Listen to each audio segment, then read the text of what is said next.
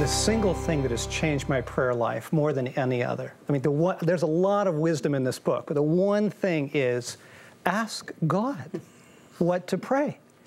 My son was having a hard time at work a couple weeks ago, and he asked for some prayer, and I thought, oh yeah, I'm gonna pray for his boss, I'm gonna pray thing, and I start like launching into what Christians do is prayer speeches. Sure, right? It's a one-way communication. We just say a lot of things, you know. And I felt like the boy swinging at the piñata, right? You could just tell this isn't getting anywhere. So I stopped, and I said, Jesus, what does he need? I don't even know what to pray. What does he need? Jesus said, he needs me.